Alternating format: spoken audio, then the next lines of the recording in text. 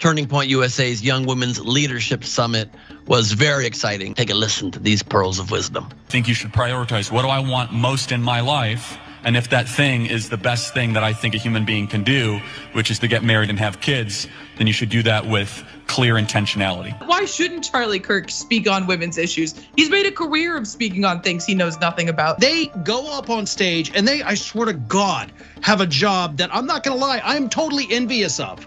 Because you don't have to have actual research, you don't have to have facts. You go up on stage, you make up the most ridiculous sounding stuff people have ever heard in their lives, and you make millions of dollars. I have a strong feeling that a lot of women who are at a women's leadership conference aren't the same women who are trying to just stay home and take care of the household. The entire event is a complete conundrum and a hypocritical endeavor.